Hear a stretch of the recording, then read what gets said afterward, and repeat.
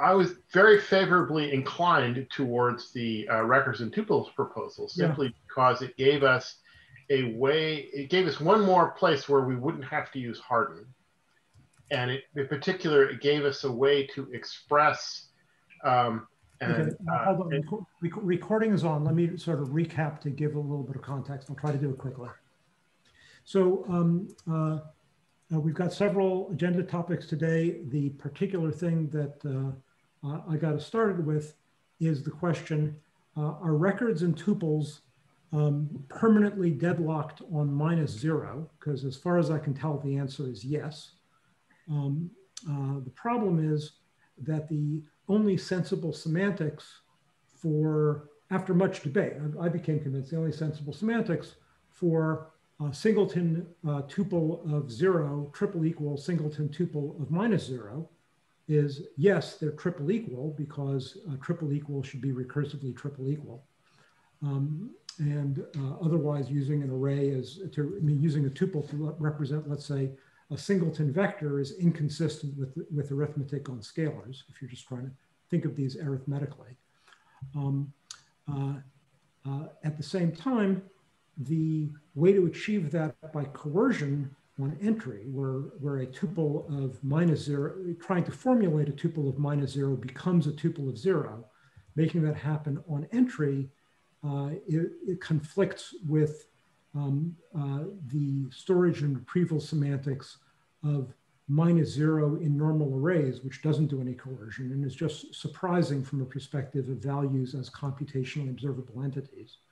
So I think that there is a sensible semantics here. I think there's exactly one sensible semantics, and the implementers have vetoed their ability to implement that one, or their willingness to implement that one because of the difficulty of the kind of memoization for doing a quick comparison of these things. You'd have to memoize equivalence classes rather than memoize only one. Without the implementers being willing to do that one, I don't think that there's any other semantics that is, I think there is no semantics that is both something we can get implementers to agree to implement and that is defensible. So I think they're just deadlocked. So with harden, if I harden an array and then I harden a different array that has the same values inside it, do the two different hardened arrays triple equals or not? No, of course not. Definitely not. Then the defining difference is that right. So this feels like, this is very frustrating because this feels like both, yes, I can see that this is a real problem that is thorny to resolve, and at the same time, this feels like a really stupid problem to get stuck on. Well, because it's like this really generally useful abstraction, which is hung up on this minor edge case detail. Yeah, but keep in mind that our intuitions about scale, things that are minor discrepancies can often stop the world. I mean, I'm not saying that that's not true. I'm just saying it seems silly that it is true. I'm not denying its truth. I'm just saying, who ordered that? Yeah. I was whenever this kind of scale intuition goes through my head, I always try to remind myself of the Michelson-Morley experiment. Such a tiny little discrepancy. That's an excellent analogy. Yeah. So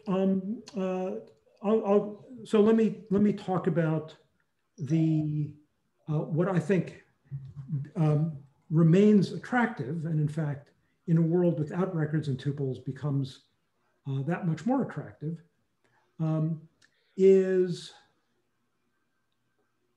one of the really cool things about records and tuples is that when you have multiple workers, agents, VATs, processes, I'll just, for the purpose of this recording, I'll just use the ECMAScript standards term agent, which is my least favorite of all the terms, but is therefore neutral. When you have multiple agents that implementationally are in one operating system address space, you can safely communicate deeply immutable data between them, deeply immutable identity for data between them, like the traditional JavaScript primitives, but also like records and tuples, which can be arbitrarily deep. As long as you know that they're deeply only data, then you can pass them between threads, between agents sharing an address space, by just passing a pointer without any copy overhead. That's under the assumption that you're running one garbage collector over the whole thing so they can share heap representation. If there's separate heaps and separate garbage collectors, then you still have to copy. There's no way around that. What Peter Hottie and Patrick Soquet of Moddable pointed out is that in their world, where there's only one realm and all the primordials are frozen, you know, their SES world, and all the primordials are frozen, they can take deeply frozen, immutable object structures and directly pass them between agents because they're completely thread safe. If they're deep, and the thing that's that you know, I kind of understood at the time, but it only struck me yesterday in correspondence with Peter, is that the fact that both agents, you know, all the agents that are communicating this way, share a single set of frozen primordials with a single set of object identities means that you have a cross-agent realm, and it works.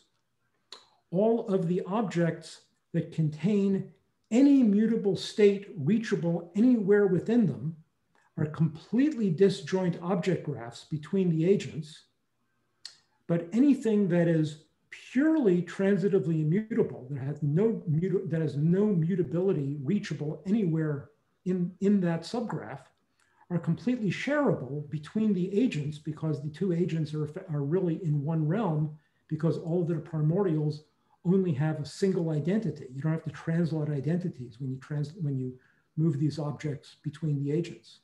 So that's just kind of mind-blowing. And the other you know, preference, the Moddable Express that I've come to be in agreement with, especially with this perspective of a single realm across multiple agents, is that, well, we've already got frozen objects. We've already got some degree to reason about immutability of object subgraphs, or SES would not have been possible, that rather than introducing a whole new set of data types for immutability, invest in supporting better the immutability of the objects we've got. And I can genuinely argue and genuinely feel both sides of that argument, but I do think that records and tuples are deadlocked on -0. So I'm now much more inclined towards Peter's side of that argument. And in any case, the SES group has been needing to see more investment happen in immutability for object graphs anyway, such as with Harden, and with Purify, and with Lockdown, et cetera. So the as I was starting to say when we kind of took a detour to deal with getting recording going on all of that, one of the useful virtues to me of the records and tuples proposal is that it gives a programmer a convenient affordance for expressing a complicated immutable structure as a literal. Mm-hmm.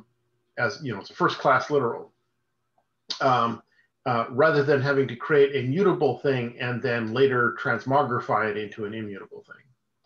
Mm-hmm. So you're expressing your intention up front, that the thing you're constructing is going to be immutable. Yeah, but from the point of view of programmer readability, I mean, as we now have tremendous amount of experience programming in SES, is that harden, and then within the harden parentheses, just writing out a big nested, object literal, array literal, function literal, as we do, where all of the stuff there is just appearing literally.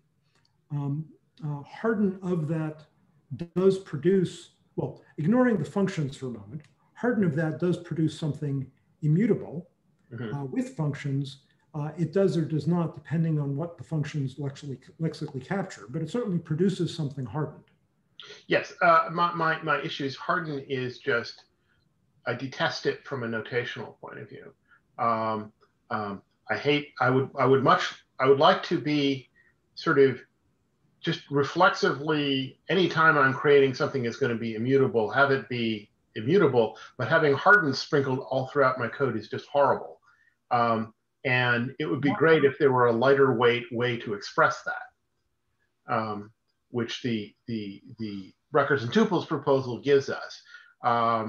There's a separate question of how efficient is it and how fast is it and all of that. But I'm counting on implementation magic to deal with that ultimately. Yeah, I think that the kind of static analysis that we do in our head when we see a harden around a bunch of literal, just expressed literally in line, we know that it's transitive across at least what's being literally expressed. I think that engines could do a lot of that static analysis safely once harden is recognized by the platform. Yeah. There have been proposals, actually much older than records and tuples, I think starting with Brendan, to say, let's just introduce a more declarative syntax for expressing literal structure that is born frozen, that for expressing frozen literals directly. Yeah, I mean, if there were like a unary prefix operator character that meant the same thing as harden parent, close parent, I would be thrilled. Yeah, I mean, the thing one can contemplate is, and I think this goes back to sort of the history of the notation, is that whatever notation was proposed for records and tuples, if records and tuples are deadlocked, just have that notation be a way to write frozen objects. Right. And what we lose with that is the ability to compare two structures with triple equals, right. Which is the thing they're stuck on. And since we don't have that now, it's an improvement from a notational perspective. It doesn't deal with this other inconvenience, but we already had to deal with that other inconvenience, so it is a strict improvement. Yeah, and what that means is that when you do want to do a structural comparison rather than an identity comparison of these kinds of structures, you need to introduce a new library comparison thing, like we have at Agoric with our same structure thing, recursively blocks these structures, and that requires a sort of another. It requires a semantic stance above just what JavaScript gives us about at what point, what are you taking as the indicator of what substructure should be recursively compared structurally versus which substructure are actually objects that should be interpreted as objects with identity and compared by identity. And we have that at Agoric with pass by copy objects versus presences. And I think that's the right thing for doing distributed object programming. And distributed object programming is really sort of the right starting point for thinking about multi-agent programming anyway. So maybe this all comes together. But now I'm taking many big ifs, the long chain of ifs there. Right. I mean, I think that if I understood your comment about the thing you grokked from Peter, it's that essentially the sort of the moral equivalent of, well, it's all in ROM, so it's never going to change, is that in fact you can do pointer comparison because that's just how it is.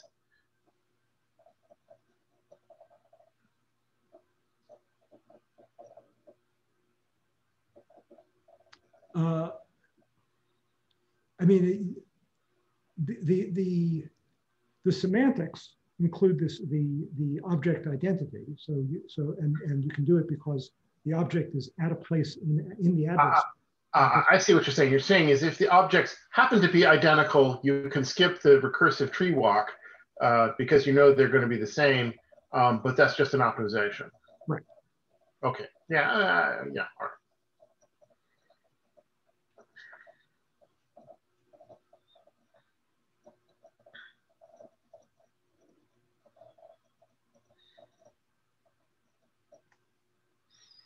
So what were the other things?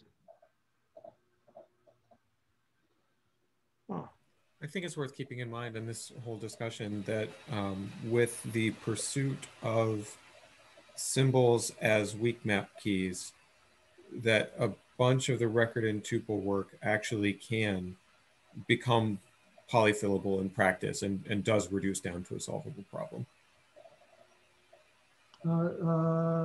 Say more. I don't follow. So because symbols carry identity with them, a normalization of a structure that is record and tuple compatible becomes possible. And then another one of the big benefits is being able to use them as lookup keys, where the symbol just is effectively a proxy in your polyfill of the hopeful future record and tuples in the language. I'm still not following. I really don't have so given two structures, you can run them through a process that will emit the very same symbol if they are in the same equivalence class for your application specific logic. And then that symbol itself is a proxy for the data structure behind it. Okay, but since it's an equivalence class, it's that there's multiple of these things that would map to the same symbol, and the symbol doesn't map back to any one of them uniquely. Well, that would be up to you, right? If your equivalence class is that all distinct values, all value distinctions are relevant, then you always get a different symbol for different input. But if, for instance, -0 and +0 should be treated equivalently, then you would ignore the distinction in the process that maps from data structure to symbol, and then the reverse as well. So the reverse is the thing I have a problem with. If you ever look up one of these things from the symbol, you're looking up one of the many elements of the equivalence class which are observably distinct from each other. Mm-hmm. So a many-to-one mapping for the equivalence class preserves the equivalence class, but any reverse mapping breaks the symmetry. Yes. Okay.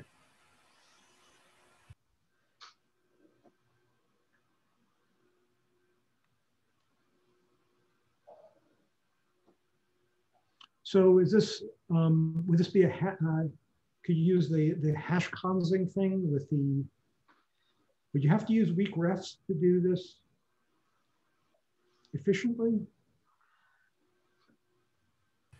I don't think so. I think there are multiple options for it, and hash consing in particular, when you look at an implementation, is, as far as we can tell, is viable. Okay. So at the user level, you don't have to do it in the language? I think so. Okay.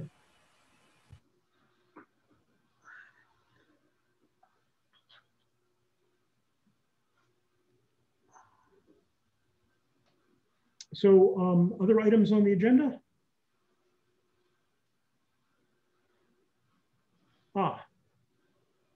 Membrane prerequisites, yes. So this criteria that we talked about the separation, that's the place where we in this group were very much leveraging the anticipated existence of records and tuples, and in terms of in a multi-realm world, in order to have a separation and enforce separation between the realms, but still be able to build membranes pleasantly. Peter's observation, of course, only applies for interagent communication within one realm. It doesn't help communicating between realms. And frozen objects, of course, can't be directly communicated without breaching the object graph isolation, separation that we're trying to enforce. So that's the place where I don't know how to recover from loss of records and tuples. My main point that I was trying to raise is, we've got so many proposals in the mix, membranes being one of the goals of those proposals. And eventually, Mark, per our discussion almost 3 years ago, we were thinking, hey, it might be a good idea to present membranes as something to actually add in to TC39, or I'm sorry, ECMA 262, simply because of the complexity of implementing them. Yes, yes. And so I'm just thinking, is it time that we started writing down what pieces we think are necessary to do membranes the right way? Yes, absolutely.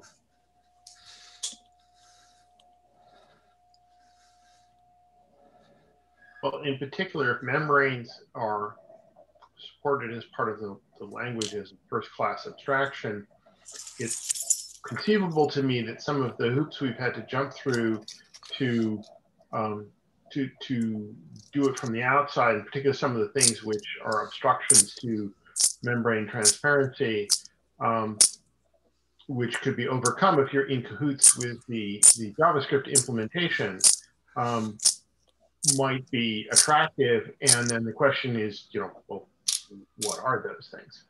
I'm very, very skeptical of that.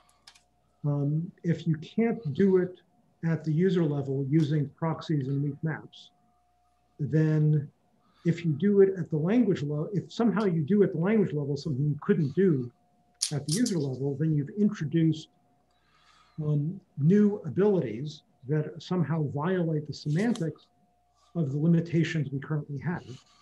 And I think that the non-transparency problems that we've got actually for inescapable reasons.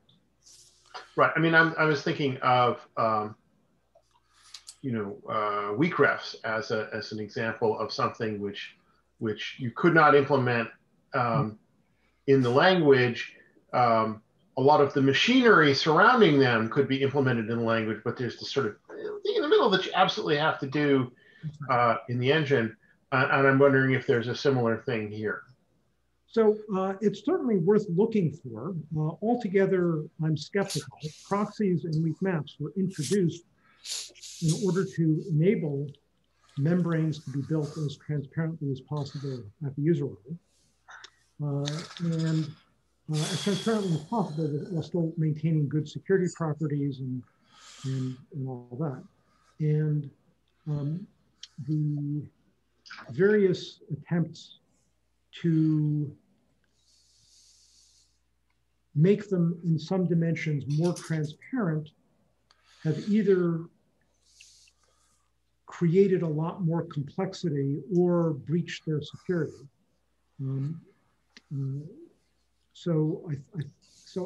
This doesn't seem to me like an artifact of the fact that we're building them out of finer grained material. Well, I mean, membranes are something I only have kind of a fingernails grasp understanding of some of the subtleties, and so take that for as a disclaimer. But I guess with membrane non-transparency, some of the non-transparencies are implementation artifacts that are just annoying, and some of them are, in some sense, they're features. They are the very things that are the reason why you want to have a membrane and not just pass the object through directly. That there's some barrier. There's the distortion that's happening, which is by definition not transparent. And so I don't know that we have a clean explication of the differentiation between these two categories. Yeah, we do. The only barrier between a membrane between realms acting like a direct realm boundary,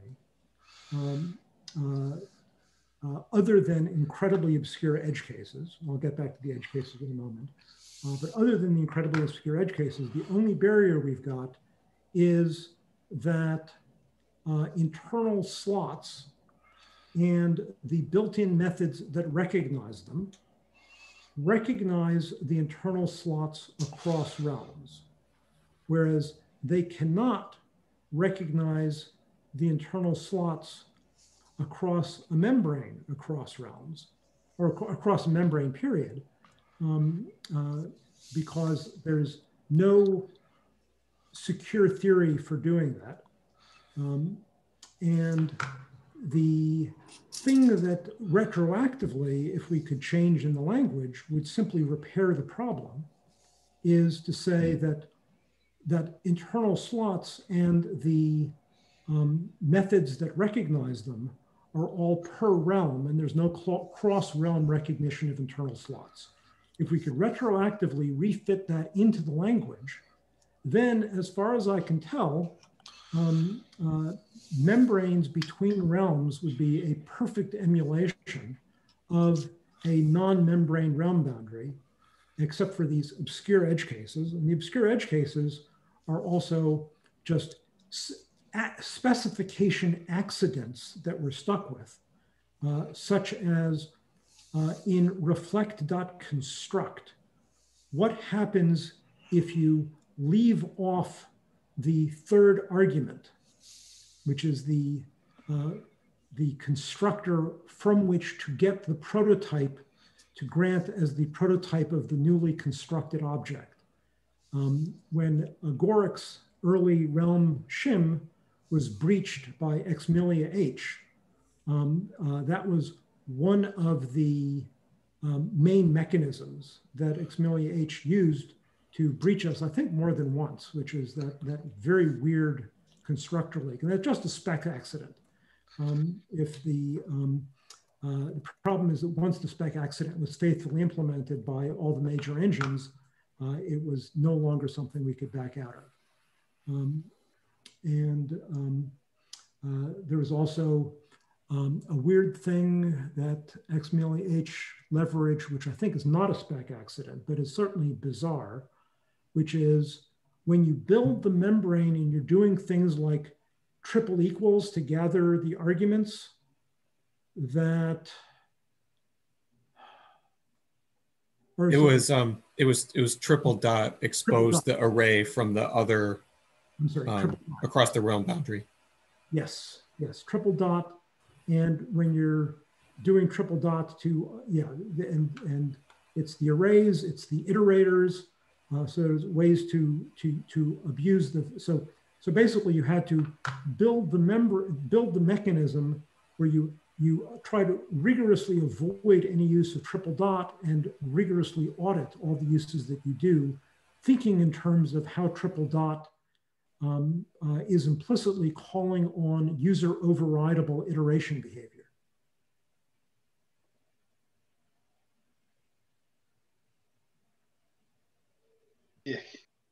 Yeah, but I mean, this is the kind, once you've reduced the internal slot, once you've waved a magic wand, made the internal slot problem go away, these are the remaining anomalies. So you've really reduced it down to something that for a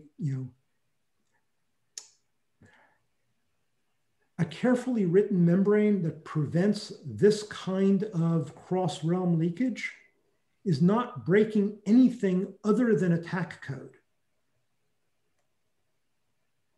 which is exactly the code that you want the separation mechanism to break, because if you're not breaking the attack code, why did you bother putting something between the realms in the first place?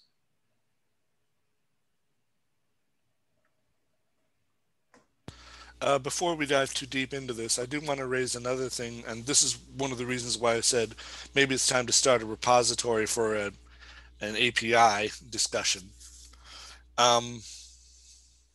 I'm wondering if it's, I'm thinking one of the issues we would need to raise is where do membranes fit in the ECMA space? Do they belong in the main specification? Do they belong in a standard library that would be provided per discussions I remember from a couple of years ago? Or are they non-normative? Do they need to be in a guide? So let me state a position here, which is the first place they should show up formally in ECMA 262 is as a high-level invariant using, leveraging Yulia's initiative to try to state invariance normatively in the spec. There should be a normative statement that membranes must remain implementable both securely and with the level of practical transparency that they currently have, and with their ability to support distortability, that all of those requirements should be stated normatively so that anything that's proposed that would cause future membranes to lose any of those properties can be flagged as violating a normative invariant. I think that's the first place they should show up. Next place they should show up is integration testing in test 262, which is not the 262 spec, but is part of the overall TC39 process. Then example membranes can certainly be, will certainly be present in those integration tests. And then I think there's a longer term process of experimenting with parameter, one more normative step that's in the shorter term, which is that the separation mechanism proposed for realms, that we need to satisfy ourselves that the membranes that have the properties that we're stating can still be implemented naturally on top of the separation mechanism, where the separation mechanism itself guarantees the separation irrespective of a bug in the membrane. It's a very nice division of responsibility. And that means that the remaining membrane code on top of the separation mechanism is only responsible for transparency and distortions because it cannot breach the separation. And then finally, I think we should be doing research towards an actual membrane library as an abstraction mechanism that has a sufficiently general way of expressing distortions that all the variations on membranes that we've been talking about that we find attractive, including the Salesforce near membranes, can all be expressed naturally in terms of distortions over a very, very neutral parameterizable membrane abstraction that in the absence of parameterizing is as transparent as possible. That was a lot. We have to review the notes to capture all that, Mark. Mm-hmm. That's sort of the roadmap for membranes in my head.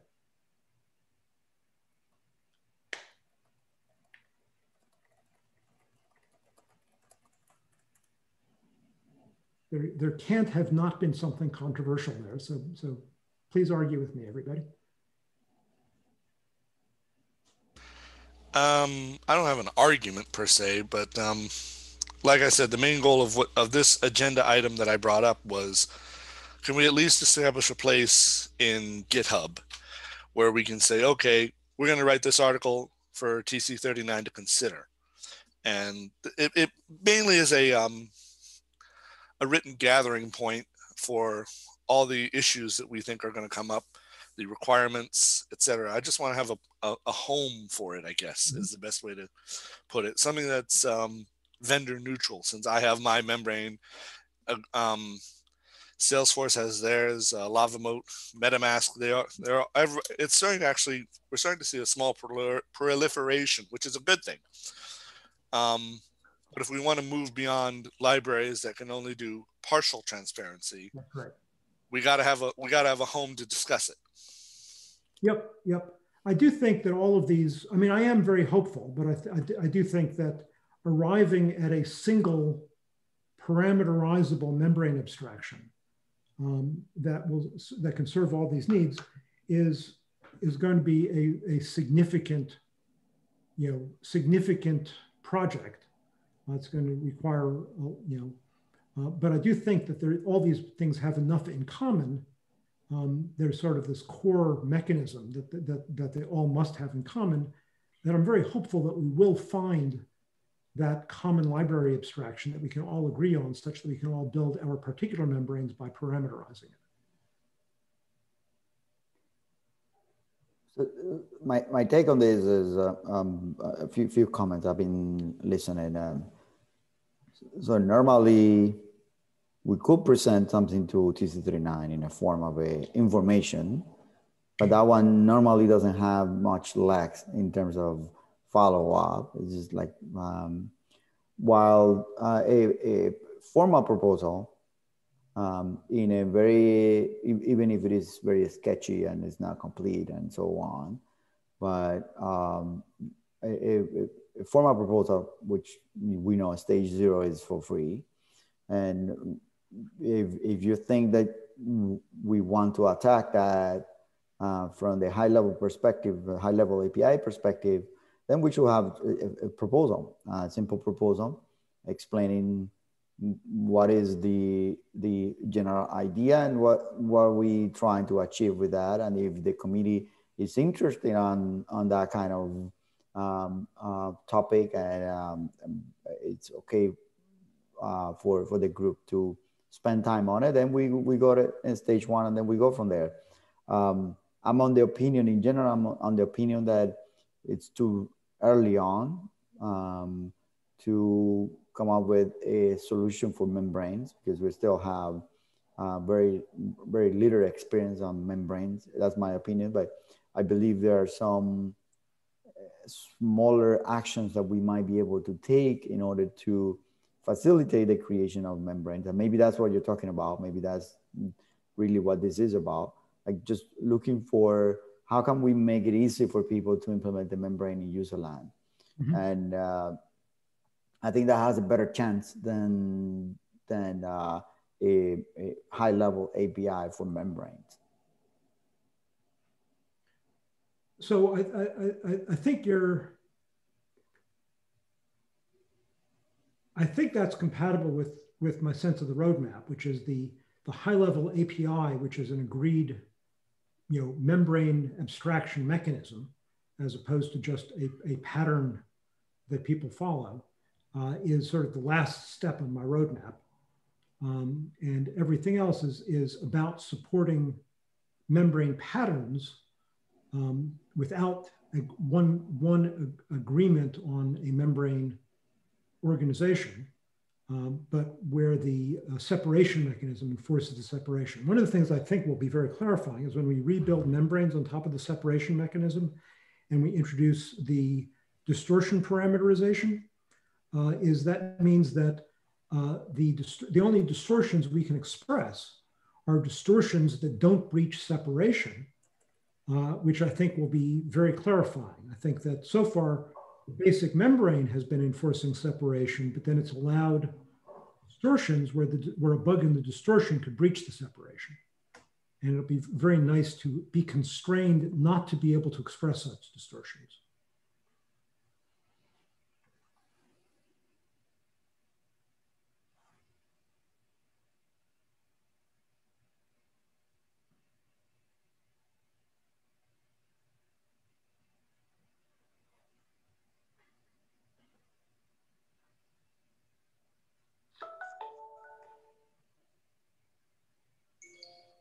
I don't have anything to add other than repeating myself.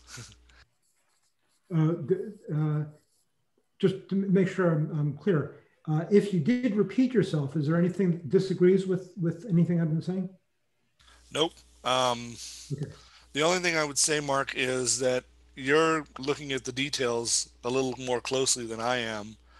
I'm just looking for a place where we can hang our hats online, where we can start fleshing this stuff out.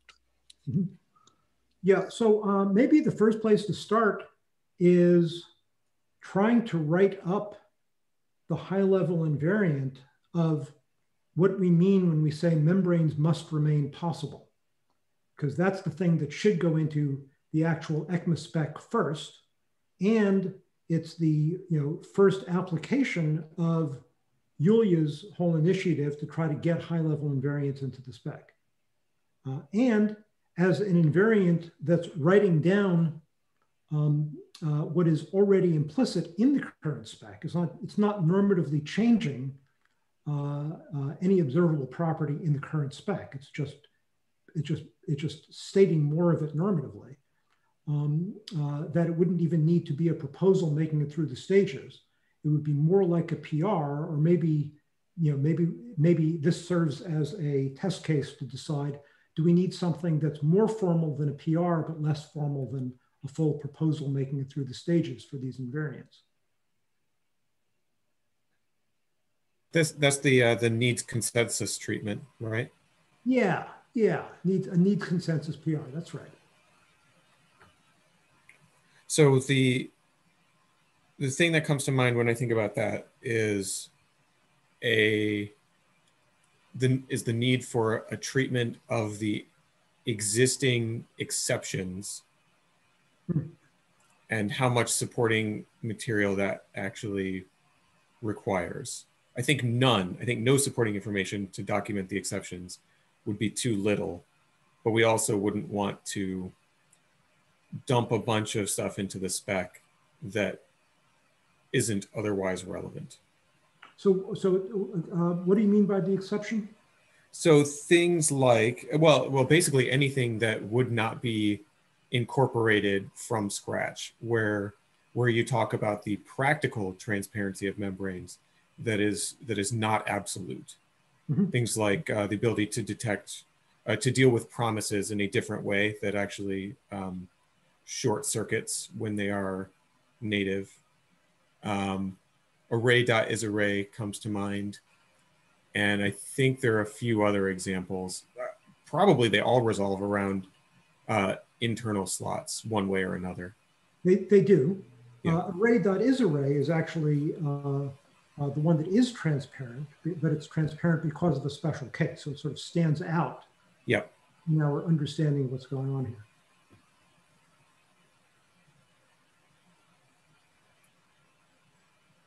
So basically, I think the form that I imagine it would be that this is the goal. These are the constraints imposed upon future changes, and these are the pre-existing exceptions that cannot be addressed. Right. This is the shortfall of practical transparency versus full transparency, and that gap must not widen. Yep.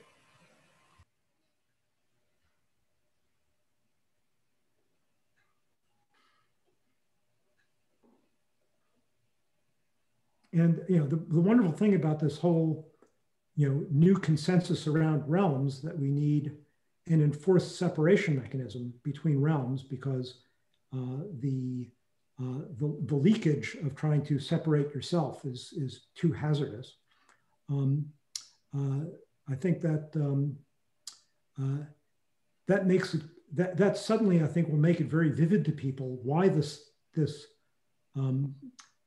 fight to preserve practical transparency has been so important, because suddenly with the separation mechanism, realms separated are going to act differently than direct object-object contact in these ways. And we have succeeded at preserving practical inter-realm programming in a way that's preserved across this, this change because we've defended practical transparency.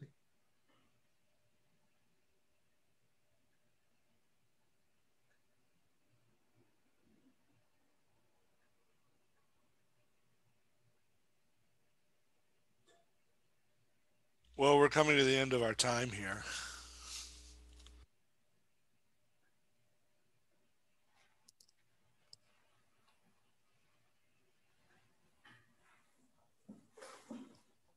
There are,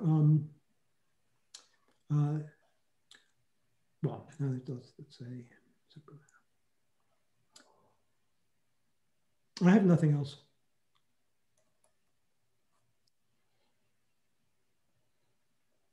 What are the norms anything for else? recording? When nobody else has anything more to say that they want recorded, you know, the recorded meeting has wound down, then we can turn off recording and ask if anybody has anything to say with the recording off. Why don't we go ahead and do that?